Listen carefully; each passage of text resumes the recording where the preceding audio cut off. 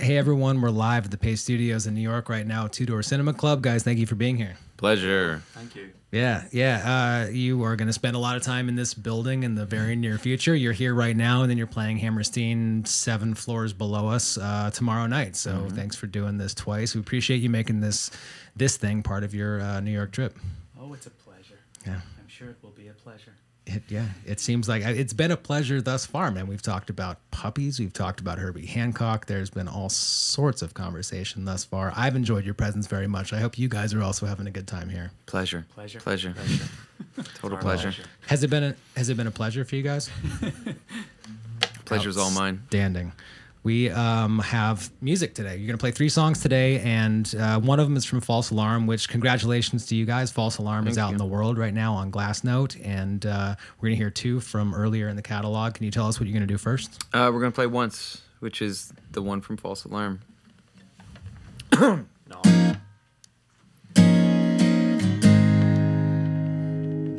Runaway, sugar dancing on your tongue.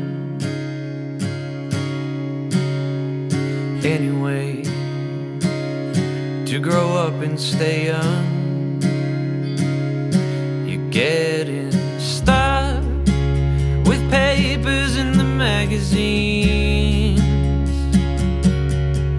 It's just your luck, the strangers living out your dreams. Once in a lifetime, you give it away soon as you found it. Another day, another breaking wave. Can't live without it. Company, shadow playing on the wall. Then suddenly, you don't miss it at all. You're keeping up. Soon you're gonna be a star, and that's enough to know for certain who you are. Once in a lifetime, you give it away soon as you found it. Another day, another breaking wave. Can't live without it. Another breaking wave.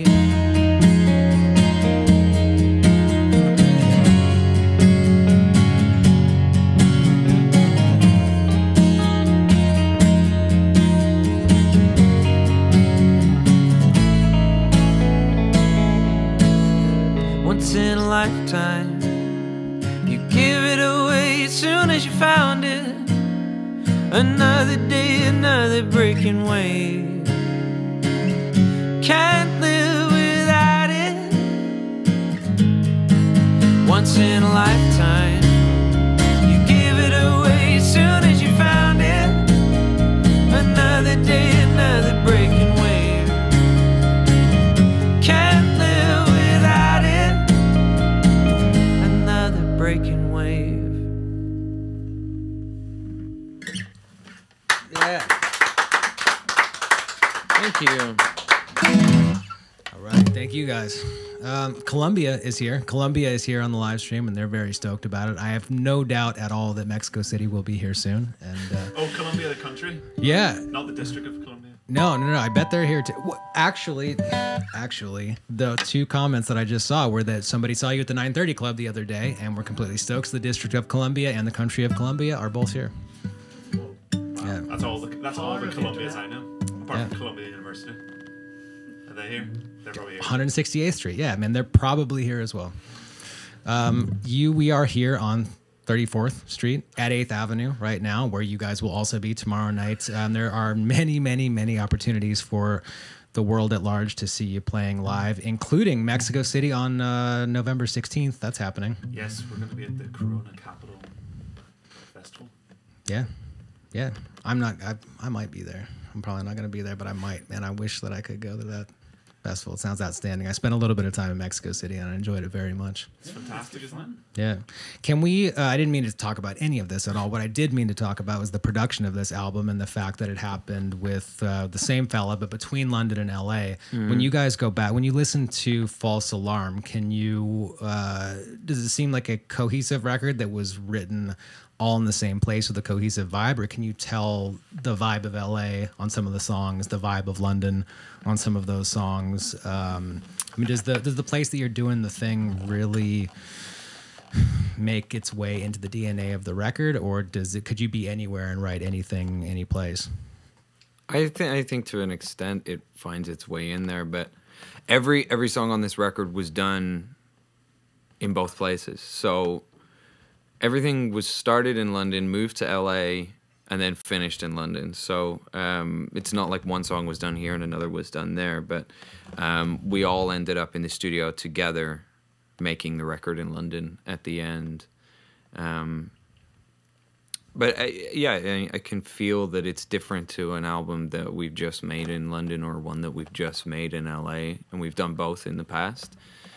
So I don't know how to quantify it or describe it, but I know it does make a difference. Yeah, that's fair enough. I mean, that's enough of an answer. I mean, we're gonna hear more music. I mean, this thing is way more about the music than it is us talking about the music. Yeah. What's happening next? What are you guys gonna play next today? Well, is this more of an LA or more of a London vibe, or just right down the middle? We'll play Next Year, which was written in LA. It's got more of a Colombian vibe, this one. Yeah. So yeah, the first one was LA and London. This one's LA, and then we'll play you a London one to finish off, and you can compare and contrast. How does that sound? That sounds like a wonderfully elegant bookend to this entire session. I love everything about this. All right, here we go. I don't know where I'm going to rest my head tonight, so I won't promise that I'll speak to you today. But if I ever find another place, a better time for that moment, that was never what I am. Take me to where you are, what you become, and what you will do when I am gone. I won't forget, I won't forget. Maybe someday you'll be somewhere talking to me as if you knew me, saying I'll be home for next year, darling, I'll be home for next year.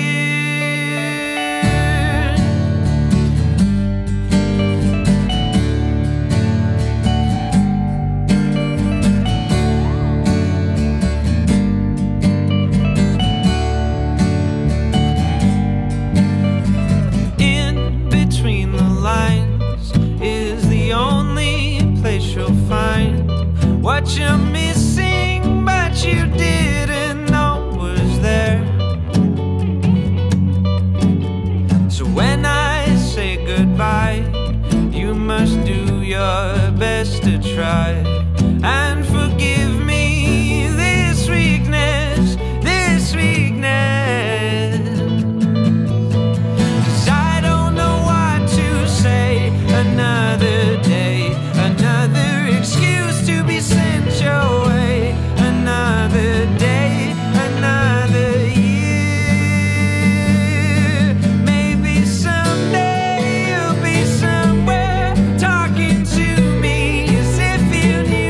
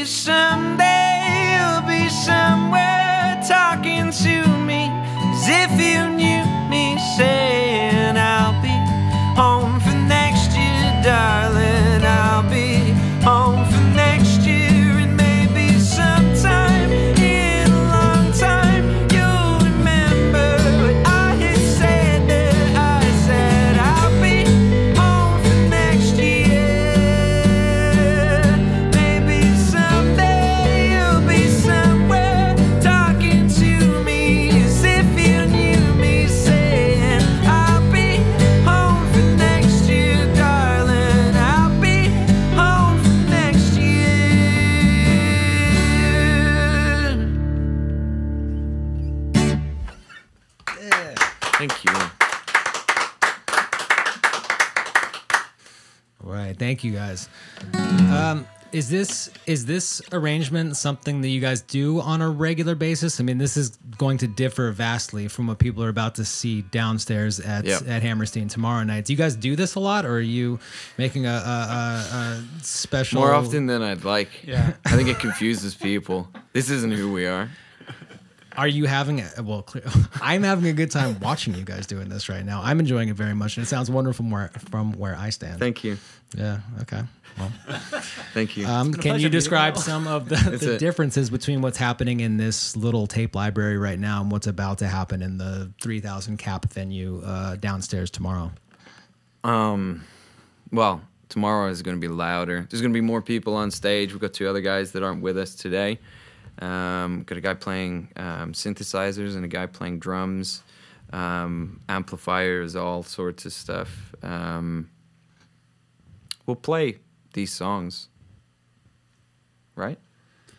They're good songs. I would play them if I were you. Yeah, sure. Yeah. I'm sure people will like them. All 3,000 of them. All 6 people here are enjoying them right now.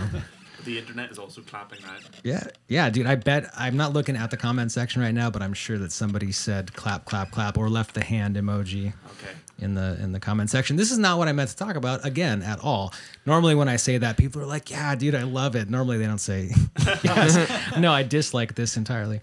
What I meant to talk about a little bit was, so since we're sitting in this tape library right now and we're surrounded by like 60 years of rock and roll history, I'm not sure if you guys got a chance to go through the whole library and look at what's behind you, but it seems like a pretty conducive environment. It is a conducive environment to talking about influences and who you guys love as a band. Can you talk about some of the bands that you have come together and enjoyed together, and who do you agree is good?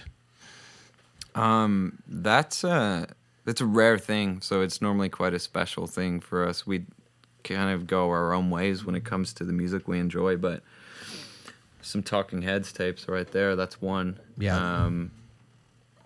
That we've kind of all agreed on all along, and super important band to our band. We're trying very, very hard. I'm going to put this out into the universe right now, but the Brooklyn Youth Chorus, David Byrne works with them from time to time, and we're trying to get them into this room. So we're trying to have 15 children with no instruments singing and David Byrne at the front with an acoustic guitar. And I feel like the more I say that, it's not confirmed at all. I mean, they just keep on saying, I don't know, maybe. But maybe someone will hear this and maybe that gives it some weight and makes it more likely that it'll actually happen. But that's the way I think everybody in this entire room agrees on the Talking Heads, so that is the right answer to that question. Tom Petty is also the right answer to that question. I was going to say Tom Petty. Tom Petty's another one for sure. I'm just very impressed that this is actual tape, right? Yeah. I thought it was initially maybe, when you go into those bars and they have, this is a bookcase. Yeah, this feels like it should be not just behind glass. Like, we shouldn't be allowed to touch this stuff. There's Madonna as well. No Dude. offense. It's not that we're saying that you can't look after this, obviously. But. Yeah, no, well, I can cut the camera to people. The internet can see me right now. I should not be in charge of anything, dude. So you are right. But I mean, take a tape off the shelf and take a look. A lot of the cases of these tapes have the engineer notes from the George Jones show from 1979 or the Police show from the Orpheum of 1979. There's fascinating stuff inside of all these tapes. Rod Stewart. I reckon there's some. Yeah, well, dude, and that paper attached to the back of it probably is the engineer notes. Yeah, that doesn't need to be attached anymore, right? You just throw that away. No. What is that? Or is that an invoice for something? Yeah, no. Tip. Tip notes appear to just be track listings, I think. Or hot legs. Maybe that was just an observation on the day. Sexy. You're in my heart. Well, maybe this is just a love letter to Rod Stewart from the engineer. I don't know. Fantastic. Should I open it? Yeah, do it. See what's in there. I mean, a tape for sure. Potentially notes. Just a tape. Just a tape. There it is. Do you guys have a tape player? Yeah, dude. There's 3 Studer A80 quarter-inch decks that we transferred all these tapes. Man, there's all those decks live in the other room. So Andy Lydon was Rod Stewart's secret admirer. Well, thank you guys very much for accompanying me on this absolute digression. This has been one of the more fun digressions that has happened in this room. We've got more music happening today. And what is... Oh, wait a minute. Dealer's choice, I guess. Do you guys want to digress further, or do you want to play more music? We could do both. Yeah. What would you like I'm us just to trying to figure it digress? out. Let us... I mean, I don't know. I'm out of shit. I'm out of shit. Let us... can we hear more songs of yours? That's Yes. what people are tuned in for You right can now. hear one more song of ours. Outstanding. What is coming up next? We're gonna play a song called "What You Know," which was on our first record, and it's 10 years old this year. It's 10 years old next year. The song is 10 years old. The song is 10 years old, though. There you go. You were right. I was right. So were you. You were wrong. You were just right about something else. You were wrong. Well, happy anniversary in any case. Thank you. It's my grandparents' about this diamond wedding anniversary today. That's 75. Yeah. Is it? They just told me diamond. Is that 75? I just found I have been married for 3 years and 1 day, so I was just looking this up, and it turns out that Leather? those Wood? gifts 3 years is leather. Yes, Oh. I got my wife Yeah, a my bag. wife just told me the other day. She was Yeah. like, by the way, But those gifts, remembers the leather those gifts year. go up to 90 and 90. Who has ever had a 90-year anniversary? I don't think that probably anybody has, but they go all the way up to 90. what's 90? Engraved marble. Engraved marble. Well, like a tombstone. Yeah, similar to There you that, go. but Ouch. actually it is that. Yeah. Ouch. Mm-hmm. So diamond is 75? It's either 50 or 75. Don't quote me on either Get of those saving, things. They've definitely been married for longer than 50. 75. I think it is 75. Yeah. Wow. Good for them. That's fucking insane, right? Yeah. So, So this was for my grandparents. 75. How? No way, they've been married for 75 years. Unless what they. But they're like 80s and they got married when they're like 18. It was a different time, Sam. Well, they'd have to be they have to be in their in the 90s. 90s then. Maybe it's 70. Are Why they? did- They are in their 90s, aren't they? No. Late 80s. Child bride. It was a My different granny time. was a child bride. Wait, I'm the one with the internet Oh, yeah. right in front of me right now. So this is happening, and Wikipedia I'm very glad says that my that. grandparents Wait, won't be watching this. no. They can Okay. barely Your put it on the grandma phone. was a bit of So a- in the modern era, the 60th wedding anniversary is the diamond. Oh wait, but it is also diamond in the traditional and modern. But also 75th is diamond and gold. There is a lot of confusion here. It Right. could be 60, could be 75. Both of them are diamond.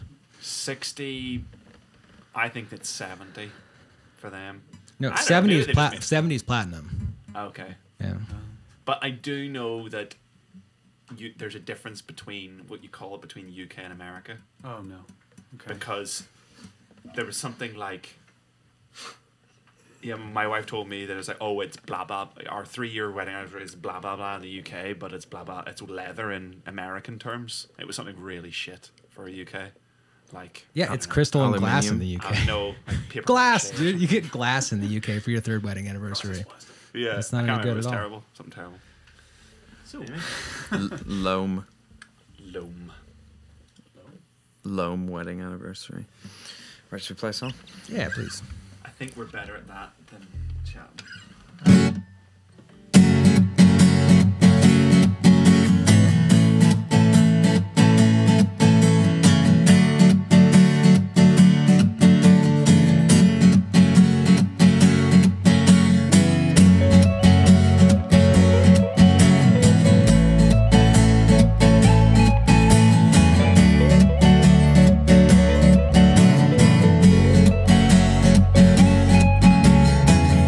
In a few weeks, I will get time to realize it's right before my eyes, and I can take it if it's what I want to do. And I'm leaving, and this is starting to feel like it's right before my eyes, and I can taste it.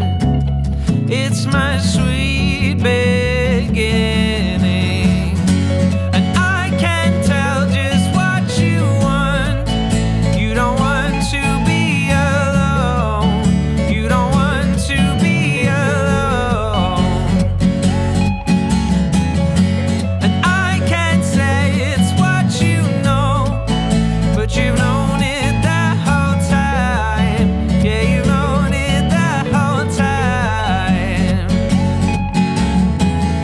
maybe next year. I'll have no time to think about the questions to address. Am I the one to try to stop the fire?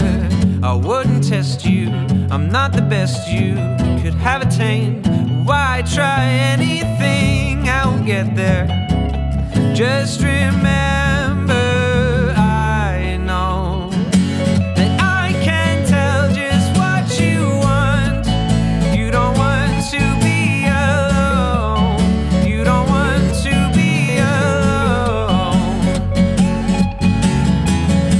And I can say it's what you know, but you've known it the whole time. Yeah, you've known it the whole time.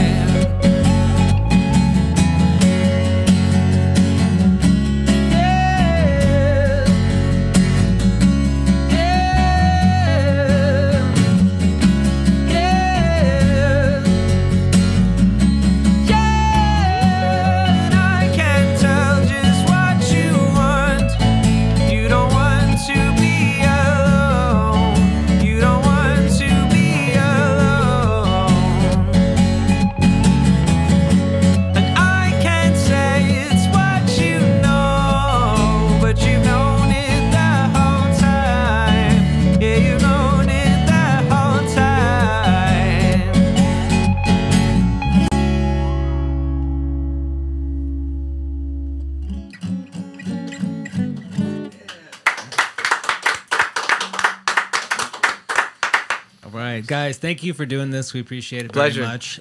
Travel safely between all the dates. Travel safely from here down to the ground floor of this building for your show tomorrow night at the Hammerstein. There's U.S. dates announced through September 22nd. I was under the impression we were going to be allowed to leave between now and tomorrow night. Dude, there's couches. I've got an air mattress. There's 3 bathrooms and 3 showers and 3 bathtubs. As long as you're in there. set up and you were expecting Yeah, us, yeah. then that's My okay, wife and I that's are fine. also sleeping here tonight, as long as that's fine with you. Sure. So that's happening. And then September 22nd is when this leg of the U.S. dates wraps in Minneapolis, UK and Ireland through October, Mexico City on November 16th. And then there's dates announced through the end of January 2020. They're all up at TwoDoorCinemaClub.com. And False Alarm is the current album. It's out right now on Glassnote. Thank you guys so much for coming and playing. We appreciate it very much. Thanks for having us. Having us.